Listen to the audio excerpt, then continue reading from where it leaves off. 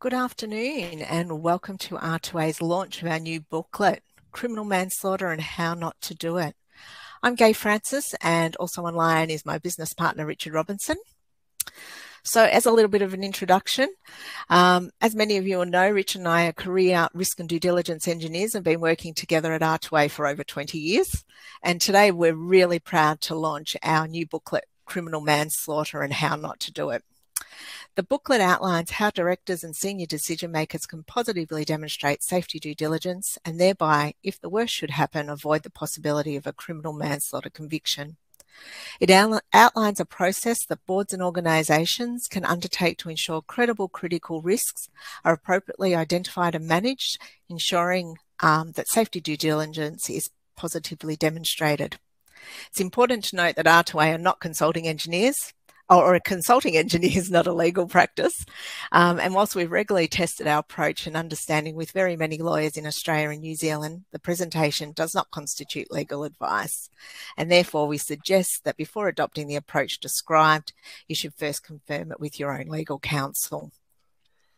For the launch, we're going to place the booklet in its overall societal context and explain how R2A came to this understanding.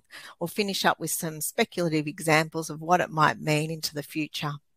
We don't cover these aspects in particular in the booklet, as it's primarily focused on the obligations of the WH legislation and the explanation of how directors can satisfy what has now become a categorical imperative required by all Australian and New Zealand parliaments. So as usual, Richard's going to do the presentation. I'll monitor the chat box and we'll have a chat at the end on Q&As. Thanks everyone for joining us. That means I'm at the start now, Gaye. Well, as Gaye said, what we're basically doing, we're sort of doing an overview of what this thing actually means and where it might go to in the future. So I'm only going to cover the actual contents of the book in a fairly straightforward manner, in the sense that it really is quite practical handbook. It sort of explains, as the contents here show, there's a bit of an introduction sort of explaining what due diligence is, the fact it's a legal concept and so forth, and how it works. There's a timeline of criminal manslaughter and how we got there, sort of starting from King Henry II's consolidation of the common law, through Lord Atkins, Donahue versus Stevenson, and then Maxwell QC's review of the OH&S Act in Victoria, introducing so far as reasonably practicable, flowing on to what was then Deputy Prime Minister Julia Gillard and the Workplace Relations Ministers' Council, and then to the WHH legislation as passed, with some criminal provisions in Queensland and ACT, and then into the criminal manslaughter provisions that we now have in Queensland, Victoria, and most likely in Western Australia on the 1st of July 2022. It then summarises the core elements of the legislation. That's sort of what Chapter 2 is. It's more or less the facts. 3 sort of makes the distinction between risk management and due diligence, and how due diligence actually requires other things to be done, as opposed to, for example, what ISO 31000, the risk management standard, calls up, and that's what a lot of people have been doing. Chapter 4 basically describes the tools and techniques, what's best for what purpose out there, the 7 risk management paradigms and the 3 sign-off systems that you see, experts, the inquisitorial approach and the adversarial approach. And then Chapter 5 is actually the process, which I'll skim through briefly here, and are then supported by a number of case studies, things that have actually been done in different industries and sectors. And there's a sort of a last chapter or a last section on COVID, and how you might go about managing that.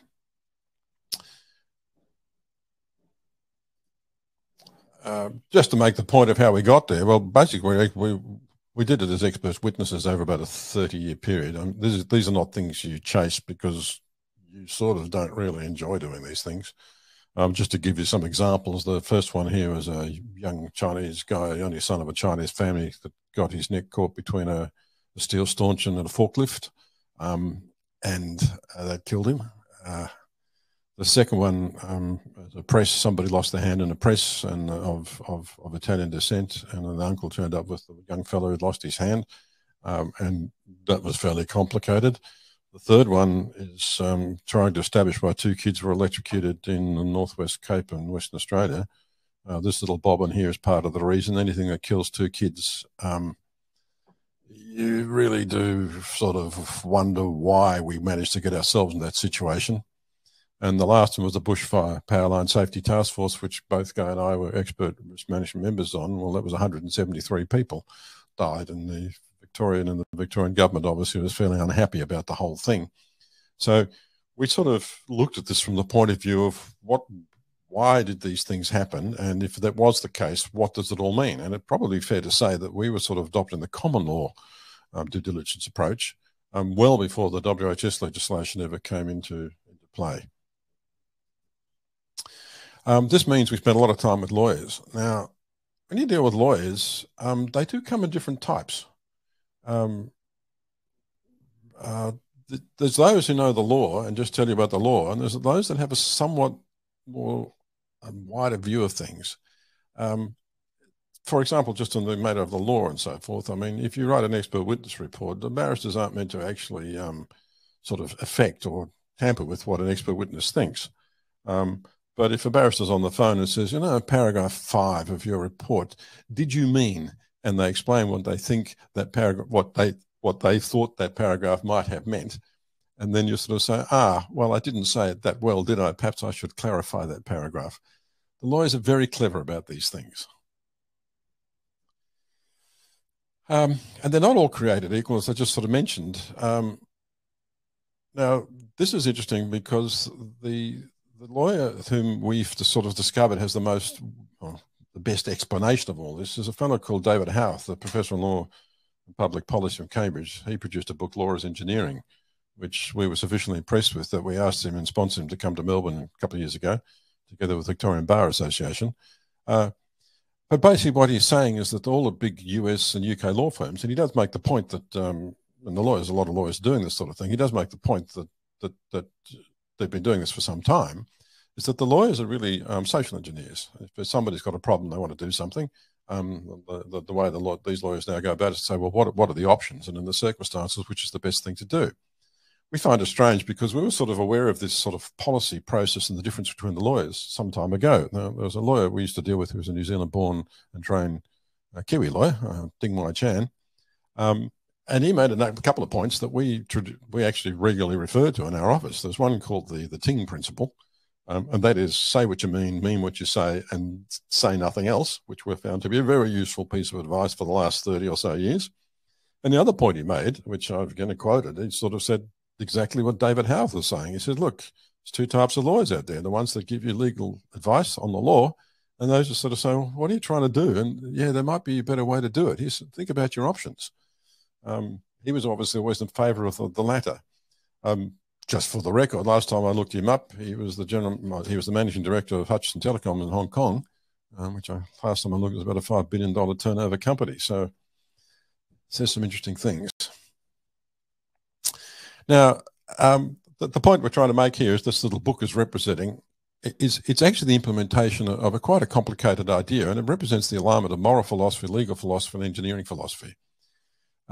This diagram pops up in a little book. You've probably seen it before, but it sort of represents the point made by John Howard in 2017 when he was talking about what's the point of politics and the way our parliamentary debates are supposed to work. And the point he makes is that politics, above everything else, is supposed to be a contest of ideas, not a public relations exercise. And the idea is that in the case of implementing the WHS legislation, for example, there were long and extended arguments in Parliament about how these things should be. But it had been the holy grail of both sides of politics for a very long time, that having different OHS laws in different states obviously caused confusion for companies that worked interstate. And it was a holy grail that we should get harmonised legislation. This was important for the well-being of Australia as a whole. And the game question became, well, how do we get there and how do we make this happen and all those sorts of things. And that's what I've always understood to be the contest of ideas. I do have to point out, it does seem passing strange that our current Prime Minister was basically gained his skills, as far as I'm aware, as a public relations person. And that just may reflect the case that politics, like the courts, it's not what is the case that counts, it's what the court, and in the case of politics, the public think the case that counts. Just one of those more interesting things. Now, just to sort of basically recapitulate where we're at, I mean, when the WHS legislation came in, two jurisdictions of Queensland and ACT, if I recall correctly, used to have some criminal provisions, and they were to do with recklessness. That means you had a known hazard and you were made to let it happen. The Dreamworld case is the one where the raft flipped and the 4 young people got killed. They knew that the raft could flip. And we're just reading the press reports here. They knew the raft could flip when the water levels were low. And so the precaution they adopted was to tell the operator to keep the water levels up. The operator apparently could be a student doing a summer job. They didn't sort of say, look, we could put an interlock on the thing so that if the water drops, the conveyor and the ride stops. That's the sort of the reckless issue. What actually happened was, particularly after the Dreamworld incident, Queensland decided that, no, it's a little bit more than just that aspect. We actually want to go a little bit further. And what they did was they adopted the other aspect of negligence in the common law. And that is, it's not just the reckless part, knew or made or let it happen. You also have to consider things that ought to have been known. And that's a much tougher test. So not only is it what you did know and failed to do, it's now what you ought to have done and therefore failed to do. And that's where that workplace manslaughter has come in. And what's most extraordinary about it is that the sort of thing they're talking about is $16.5 million in the previous WHS legislation for just the recklessness. It was only 5 years. And now it's up to 25 years in jail for officers. Mind you, it's on a beyond reasonable doubt basis, but still it's astonishing. The other point to notice, which is the reason why R2A sort of can write the book, is that the test is based on existing common law principles. Now, so far as I know, it's the case in all jurisdictions, whether it be Queensland or Victoria, whichever states, that the report that generated the need to include criminal manslaughter basically has asked everybody to do it. So one would imagine that's going to occur, even though presently it looks like there's only 3 jurisdictions that this will actually be the case. Now, one of the points you need to make, which the text makes a pretty obvious thing about, a lot of people think you're going to throw every hazard you've got into the due diligence basket, and that's not actually the case. And this is actually quite important because it reduces the scope and scale of what you have to deal with. Pretty much, I mean, the courts and our parliaments and the whole philosophy of this thing was driven by the kill and maim outcomes. You know, if somebody thumps the thumb with a hammer, that never goes to court. People will stop that after a while. So if you just look at a sort of a typical risk register for most businesses, the ones you're actually fretting about are the critical ones, the ones that can kill and maim, because they're the only ones that ever go to court. And they're therefore the only ones you actually positively demonstrate safety due diligence for. There's no particular reason why you can't leave all the rest of them to the organisation somewhere else. And the point of that is that if you're only looking at 10% of all hazards, the actual amount of work you've got to do to demonstrate safety due diligence is substantially reduced. Now, obviously, you've got to be clear that you haven't missed any and you have got all the right ones. But it actually does reduce the amount of work that you've got to do. What's completely fascinating about this, and I did not think this would happen in our lifetimes, at the highest level, this whole thing adopts the golden rule, do unto others. And again, the Christian tradition, it's love your neighbour as you would love yourself. It's particularly articulated in the snail in the bottle case in the UK in 1932 by the Brisbane-born English law lord, Lord Atkin. Now, I'll just take you through this point because once you understand what actually happened, it is actually something that everybody pretty much wants to get on the side with. That the golden rule basically is in anything I've ever read in any place to do with any major philosophy in Plato or Christianity or Zoroastrianism or Confucianism or Taoism or any other the sort of major philosophies and ideas of doing things. The golden rule of some form is in these things here. Sometimes it's the double negative, don't do unto others, so you wouldn't do unto yourself, but basically it's a similar sort of thing. So this was the case. Donahue versus Stevenson from 1932 with all the English law lords in there. Looks a bit strange from where we are. And this is Lord Atkin of Aberdovey. Dapper little man on the left-hand side you see over there. And I'll just quote him because this is the thing that pops up everywhere. The rule that you are to love your neighbour becomes in law you must not injure your neighbour. And the lawyer's question, who is my neighbour, receives a restricted reply. You must take reasonable care to avoid acts or omissions which you can reasonably foresee will be likely to injure your neighbour. Who then in law is my neighbour? The answer seems to be persons who are so close and directly affected by my act that I ought reason to have them in contemplation as so being affected when I am directing my mind to the acts or omissions which are called into questions.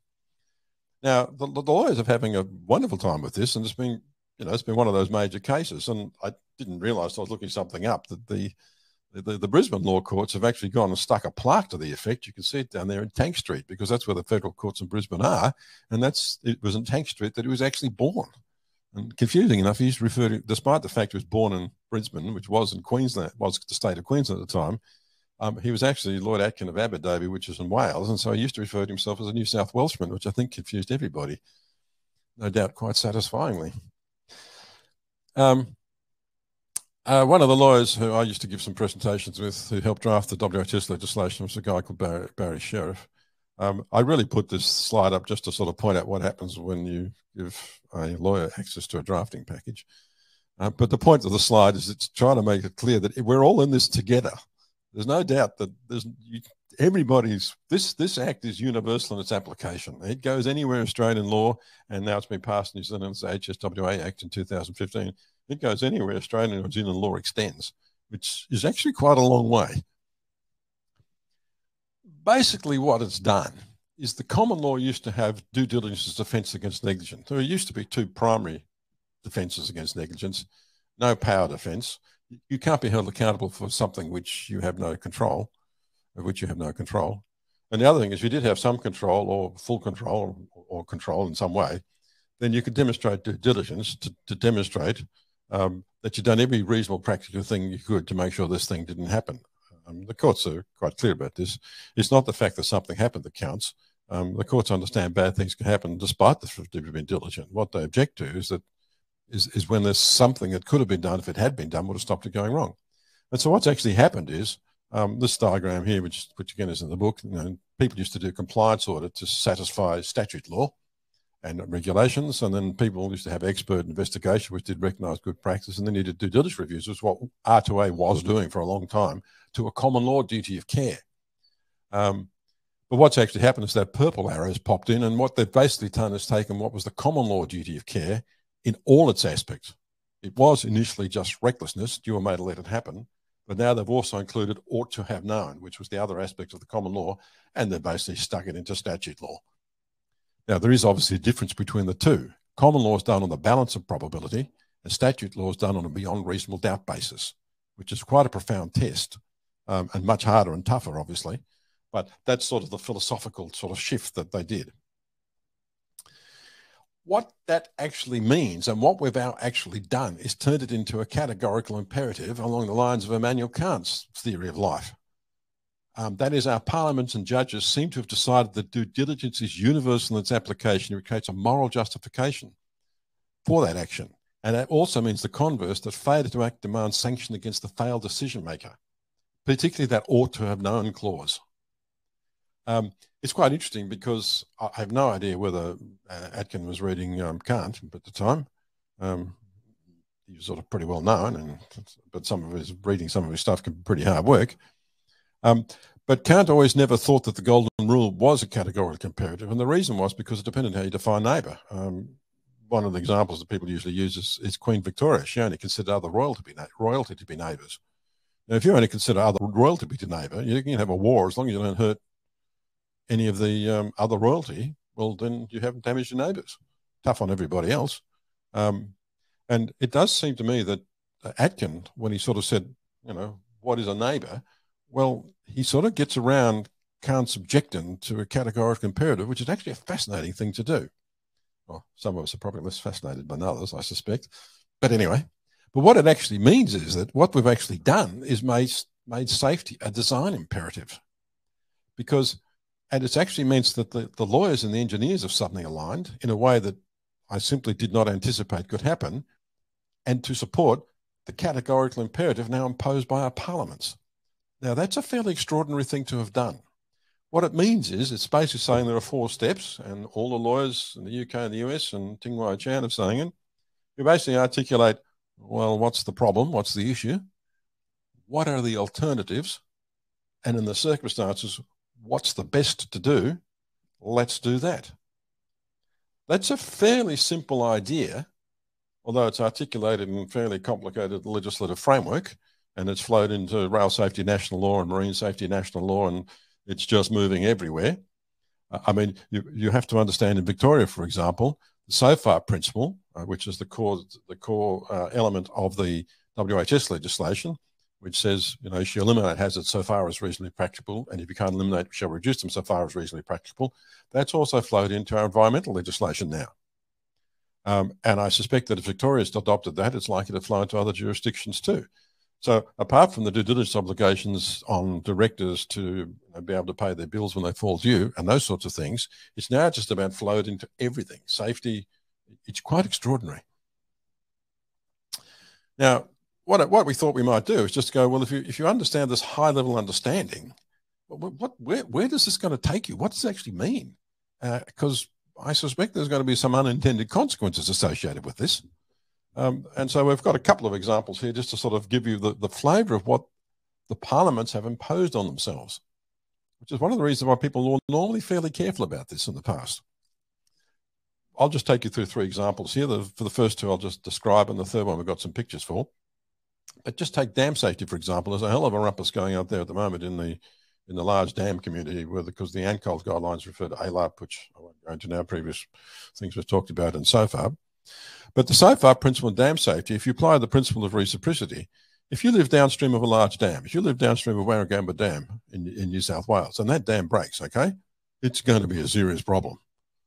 All the big dams, if they break, are going to be a serious problem. Now, obviously, you would expect that dam, because dams give great benefits. You know, without Warragamba Dam, Sydney wouldn't have water, so it's a big benefit. But they do create high consequence, low likelihood events. You would expect the dam to be built and designed and operated to all recognise good standards. But there are other things that you can do. For example, when we're doing some work, and it's described in the book, on the lapstone cutting for the railways and rocks falling on the track which might derail trains, we discovered that Queensland University has a spin-off company called Ground Probe. It's a form of radar which was designed for open cut mines, and what it was aimed to do is to aim at the open cut mine cutting is to make, and what it does is monitor that cutting, and if it moves at all, the merest millimetre or centimetre, it goes off. We recommended that for that project about 10 years ago, and when the last time I looked at Ground Probe about 6 months ago, they'd moved into 30 countries, they've got 300 people working for them, and according to the website, the technology's never failed to not notice ground movement. Well, you could possibly enhance the dam, particularly if it's a hard surface dam, as opposed to obviously an embankment with grass and trees on and things like that. But if it's a hard surface like an open cut mine, and you had a ground probe radar aiming at it, you get 24-hour surveillance, which will tell you if anything ever started to happen. Now, the principle of reciprocity says, well, and it's not just what the standards call up. If more could be done and it was reasonable in the circumstances, why wouldn't you do so? And if you were living downstream with you and yours, and the horror of a dam break occurred, and the fact that it'd been monitored by Ground Probe would have saved the day, you would be cranky, and society would be cranky. And so why wouldn't it be done? Now, I have no knowledge of whether dam safety people have gone and tested Ground Probe, but now that we've mentioned it, it becomes sort of public knowledge, you'd hope that they would do so. So that sort of rolls into the electrical safety option we've got there. You're probably well aware that the bane of all electrical regulators is the home handyman getting into the roof space and fiddling with the roof wires. It drives them to absolute desperation. And you see all the ads they have on the thing, don't do it. Well, from a design point of view, electrocution in roof posts is the problem. It's a known hazard. Could you eliminate it? Well, yes, as a matter of fact, you can. 12-volt LED lights would get rid of the problem. And in a new house, the new technology is power over Ethernet. Ethernet wiring will deliver about 25 watts at 48 volts, which is extra low voltage wiring. Now, and that's industrial capacity light fittings. So what new industry is doing now is they're building their warehouses with power over internet cables going to each light fitting, which happens to mean the light fitting is smart and reports its presence and how well it's going, and the light's gone out and all sorts of good things. But you could wire up a house like that too.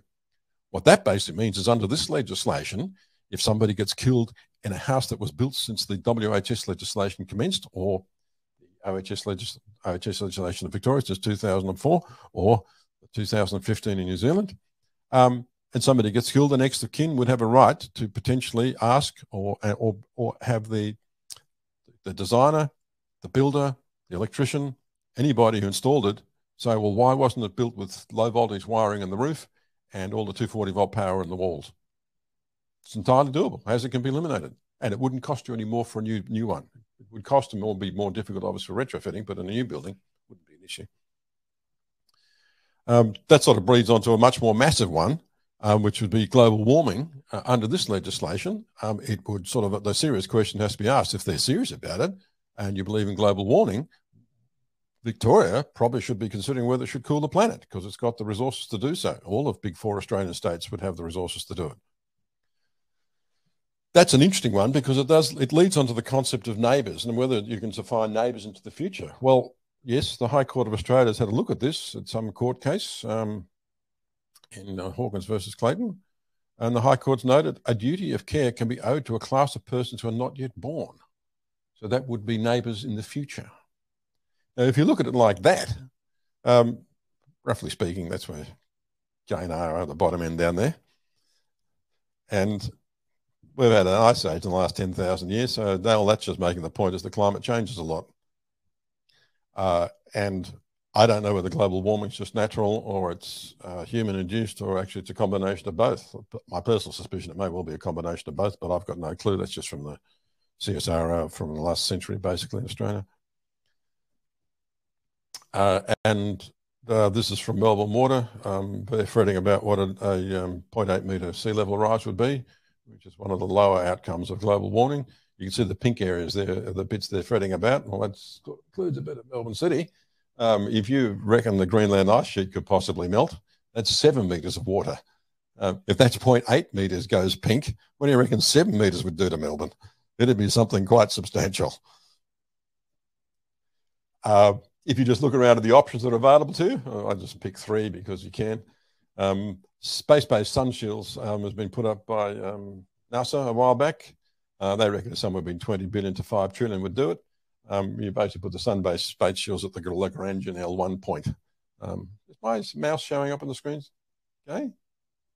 Well, you can see the L1 point there between Earth and the Sun. The L5 and L4 points, I think that's where Bezos is planning on putting his human habitats rather than going to Mars as an option.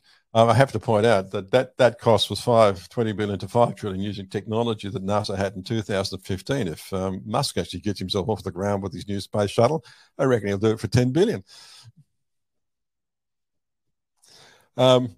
This one here is quite interesting because you can see that the University of Bristol, Cambridge, Oxford and Edinburgh, so the Scots and the English are starting to work together again, which is mystifying at some level. They've been promoting this idea for the last 10 years or so. Basically, you increase Earthshine by increasing the albedo effect, i.e. you create more clouds and the white shiny bits reflect more energy away from the Earth. It's a technology that seems to be quite well established and which seems to be eminently viable. You do that by sticking a blimp up in the air and pumping high pressure water into the air, just create more clouds. The one that's probably most convenient for the Victorians, and which the Queenslanders probably have the greatest interest in terms of protecting the barrier reef, is this fertilisation option.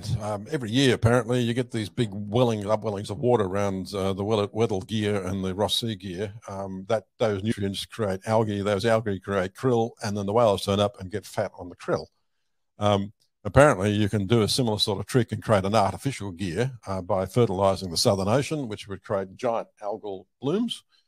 Some of the krill would eat that, but some of it would drop out and it would just be a carbon sink, and some of the krill would die and that'd be a carbon sink, and we'd probably have a lot of fat whales around as a result. So you want to be careful what you're actually doing.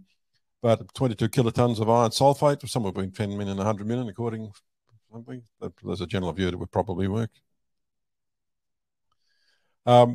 Victoria spent 5.7 billion on a desal plant, and it's going to cost us $18 billion by the time it's paid off. It costs us $1.8 million a day. We haven't actually used it for any material value. The reason for having it is a criticality-driven argument, very much following the philosophies of the legislation. Possibly won't go into that now in any great detail.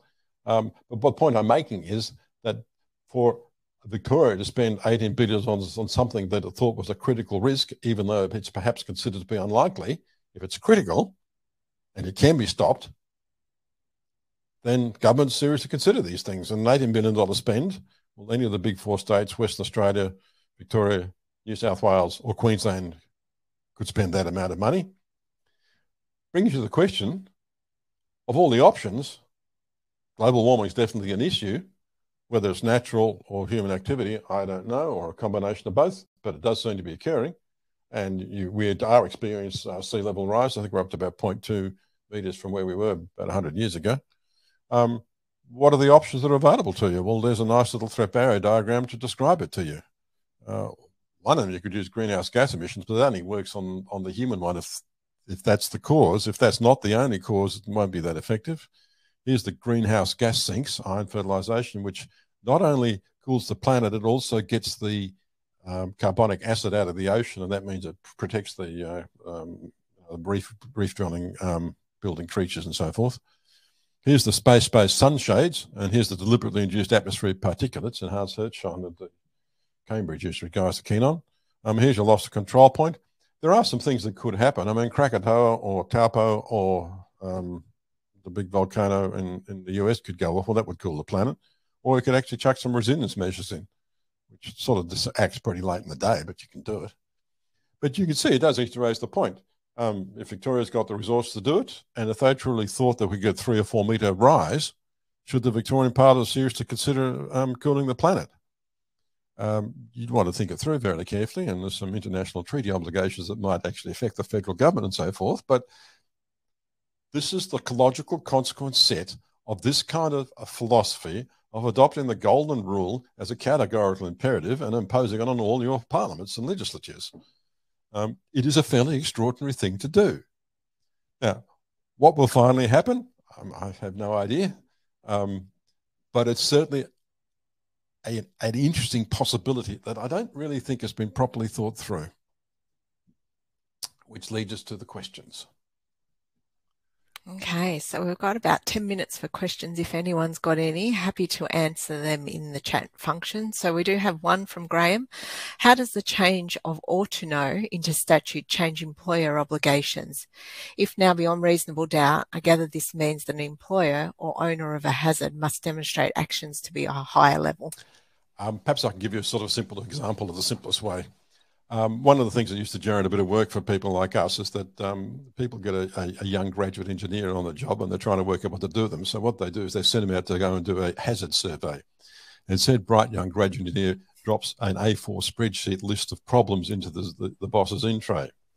Now, up until that point, the boss didn't actually necessarily know about those hazards. But once they've been dropped into the in tray, the boss now knows beyond reasonable doubt that they exist. So that's where the recklessness part comes up. So if the boss failed to do anything about it and one of those hazards manifested itself and somebody got killed, well, then it would be fairly easy to show they've been reckless. They had a known problem which they failed to deal with.